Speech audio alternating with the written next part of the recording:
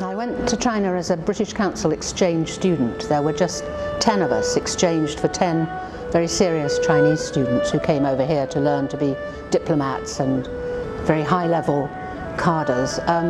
I had some idea of what it would be like because I had visited in China in 1971 with a student tour, but really it was a bit going into the unknown. You know, China was still in the throes of the Cultural Revolution.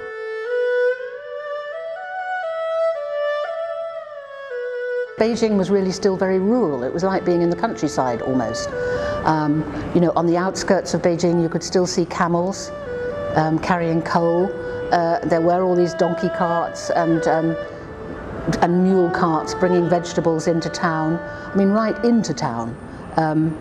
They weren't allowed usually on places like Chang'an in the sort of height of daytime, but there were virtually no cars at all. I mean, there were lorries, there were buses, and there were bicycles. I mean, it really was basically the land of bicycles.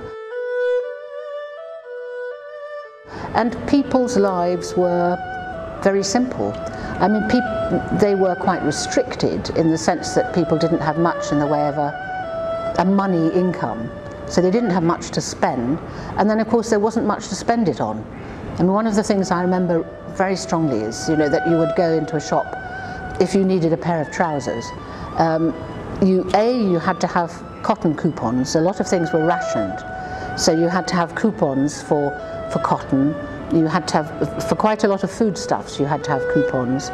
And then you had to have the money as well. But then again, you know, there would only be like sort of 2 types of trouser. You can either have this trouser or that trouser. And there wouldn't be, you know, like a blue one or a grey one or a green one, maybe 3. The 3 different colours, but they would all be the same otherwise. If you took a jacket, I mean, jackets, there would just be women's jacket or men's jacket, and jacket with 4 pockets or jacket with 2 pockets, and so little choice. So it was a completely non-consumerist society, but you had a beginning of a sense that people wanted a bit more, I think, by then. By 1976, I think people were fed up with there only being 2 types of trousers and there only being sort of 1 type of shirt, you know, that kind of thing. People wanted a little bit more in their life. I think in those days, because of things like the Cultural Revolution, and people had been shown pictures of Red Guards, you know, going through Tiananmen Square like this, and sort of that great sort of horde of people. People were very scared of China. Not I suppose in a way that they felt that they were going to kind of be invaded personally, because China was very turned in on itself, but you know, it just seemed, I think, to people in the West a completely alien society. You know, they got used to Russia. Russia was kind of drab and communist, but China was really quite scarily communist in that the Red Guards seemed to be quite brutal. You know, there were reports of dead bodies floating down the river in Canton and so on. So people in the West in general, I think, were very, very, very wary of China. Of course, they knew almost nothing about it. It's not like now where you get news about China all the time, but in those days, I mean, there was nothing, no news came out of China, and nobody much. I mean, the newspapers did keep correspondence there, but they didn't report anything in a way that was in any way immediate to people. So I think for people in Europe, it was a scary and alien society full of people they really felt they couldn't understand. You know, there were all these kind of characterizations of the Chinese all being the same, like blue ants, you know, they all wear the same clothes, which was to a large extent true. But I mean, obviously wearing the same clothes doesn't mean you're the same people, but that uniform look of China frightened people into thinking that, you know, everyone in China had been brainwashed completely.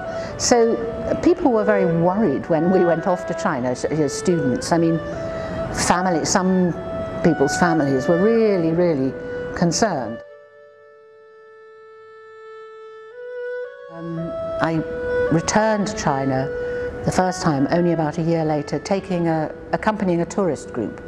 And throughout the late 70s and into the 80s, I came back to China maybe 2 or 3 times a year, almost invariably at the beginning with tourist groups, because I couldn't afford possibly to travel to China myself, and also because, you needed permits for everything. It was much better to go with a travel group. Everything would be arranged by the China Travel set up, Lu Xingshi. There was only one in those days. It was just one official travel agency in China. In the late 1970s and early 1980s, because of the way people had been so terrified of China in the Cultural Revolution, the people who came on these tours were quite adventurous, really. They were going into the unknown. They didn't know what they were going to find.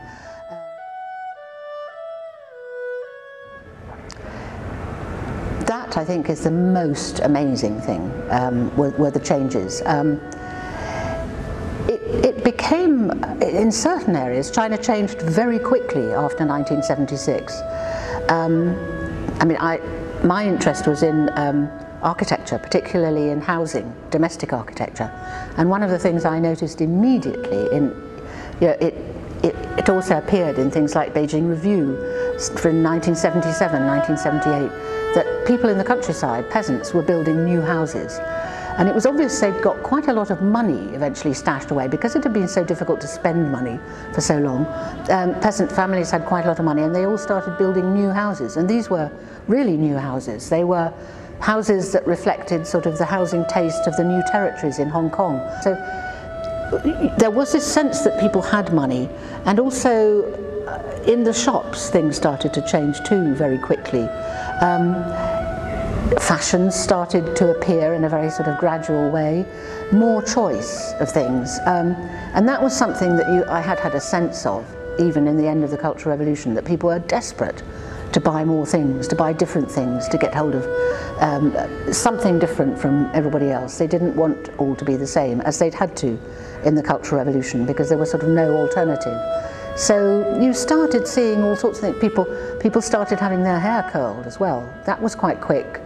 I mean, I would say in '78 already you started seeing even men having perms and so on. Just, you had a sense with a lot of particularly young people that it was as if they'd been in a very repressive convent school and they were suddenly let out, and suddenly they were going to let rip. I mean, people started wearing high heels as well. Women's shoes started having heels, and even men, you would see them with quite stacked heels. I think it was enormous.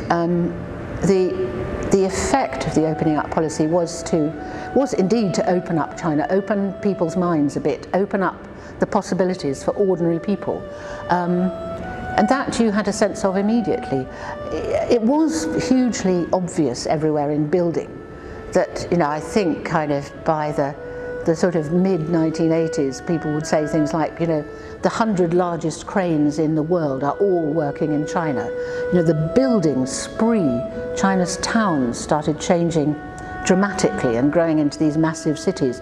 There'd been a sort of a slowdown on building, particularly things like housing in the Cultural Revolution, and people were living in all sorts of funny places like old shops and things like that. But, you know, suddenly there was this release of building power, and all over China you got skyscrapers and great tall blocks of flats going up, and tall blocks of flats because they had lifts in them. Before, they'd only been able to build up to so high because there were no lifts, whereas now, you know, there was this kind of economic power of being able to buy lifts and install lifts, and it was a really dramatic sort of obvious transformation in cities and towns right the way across China, which you can still see today. So the effect of Deng Xiaoping's opening up, I think, was absolutely massive, particularly on the physical appearance of China. Immediately you could see China was different.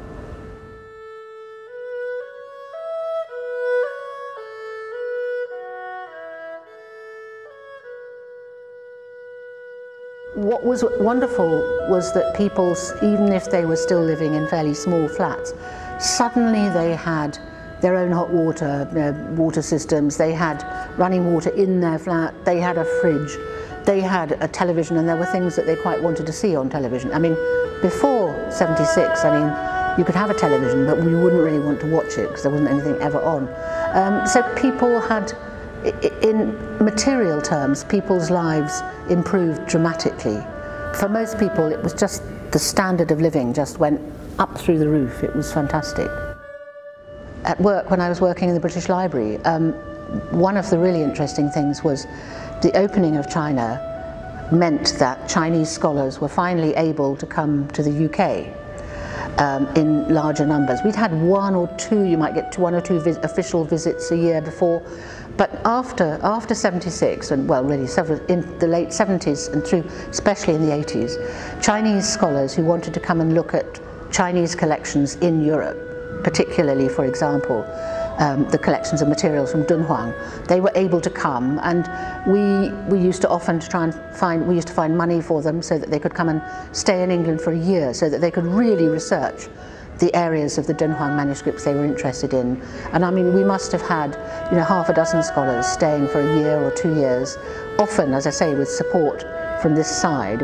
At the beginning they were very poor, they didn't have access to much in the way of money, and weren't used to living abroad, so it was quite a business looking after them. But it was absolutely fantastic. I think it completely opened up Dunhuang studies, this ability of Chinese scholars to come over and look at the original materials, and then we embarked through their insistence on publishing programs, publishing facsimiles in China. So yeah, opening up meant, in the sense that my work opened up hugely, and gave me a chance to get to know China's foremost Dunhuang scholars, really as, you know, friends over a long period. It was great. I think that the greatest thing has been the greater openness of China, the fact that, you know, sort of mass tourism, well, not exactly mass tourism from Europe to China, that people have been able to go to China over the last 40 years in the way that was very much more difficult before that. Also now, of course, you get mass tourism from China to Europe. And I think that sort of greater openness of China has meant that people are less worried about China. Seeing lots of Chinese people amongst us, obviously, is a different thing. I mean, I remember this was before I went to China, in about 1974, I used to teach a group of students. They must have been one of the first lot who came over as British Council Exchange students to England, a group of Chinese students who were, I used to go and teach them in the Chinese embassy, and they were very kind of formal students, and this was, 74 was still quite serious Cultural Revolution time, and they wore, you know, they definitely wore what people would now call Mao suits. You know, I remember they came to my parents' house and we took them for a walk on Hampstead Heath, and they were so obviously mainland Chinese because of these Mao suits that people did absolutely, you know, turn and gasp at them. What are these six mainland Chinese, this group of mainland Chinese people doing? People were so unused to them. Whereas now, you know, you've got Chinese people everywhere, Chinese people in your school, Chinese people at your university, Chinese tourists, it's Chinese academics now throughout British universities. So it's a completely different, no one would kind of sort of turn on their heels and stare at a Chinese person going past, unless perhaps they were wearing a Mao suit. But so people's perceptions and people's closeness to China has got far greater, and I think it's obviously a very good thing.